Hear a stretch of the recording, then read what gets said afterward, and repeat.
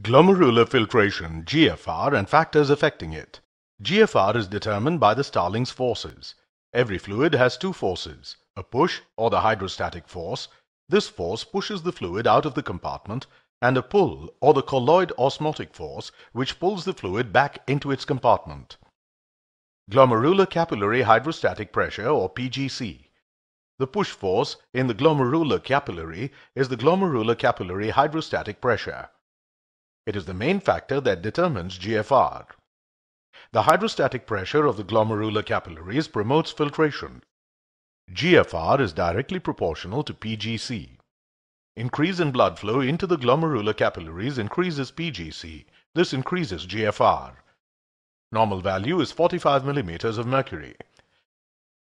Glomerular capillary colloid osmotic pressure, or PGC. The pull force in the glomerular capillaries is the colloid osmotic pressure or the oncotic pressure. Varies with the concentration of plasma proteins, high in hyperalbuminemia, low in hypoalbuminemia. PGC increases along the length of the glomerular capillaries because filtration of water increases the protein concentration. Increase in PGC decreases GFR. Normal value at the afferent arteriole is 20 millimeters of mercury. Bowman's capsule hydrostatic pressure, or PBC. The push force in the Bowman's capsule is the Bowman's capsule hydrostatic pressure. PBC is a force that opposes filtration. Normally it is low and fairly constant, doesn't affect filtration.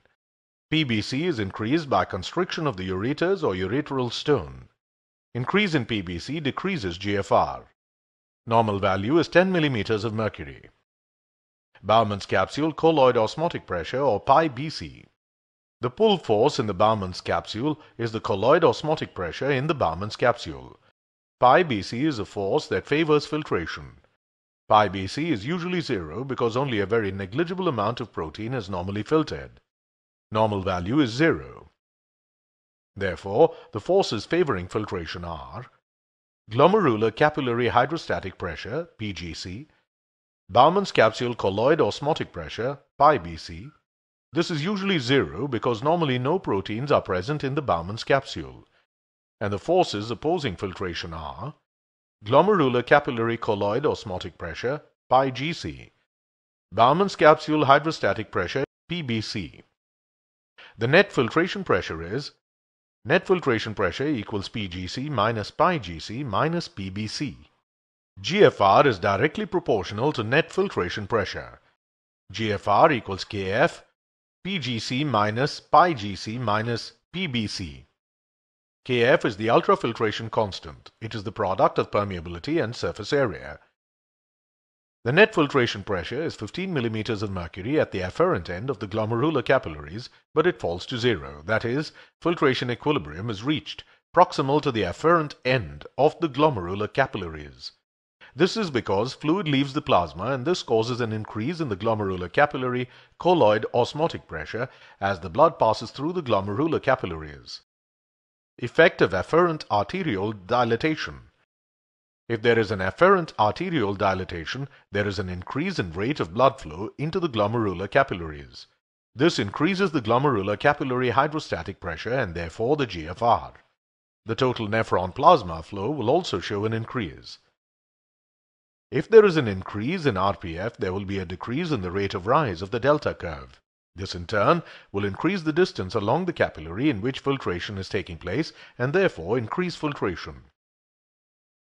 Effect of afferent arteriole constriction on GFR. Constriction of the afferent arteriole will decrease the flow into the capillaries and therefore the glomerular capillary hydrostatic pressure and the GFR. The nephron plasma flow will also show a decrease.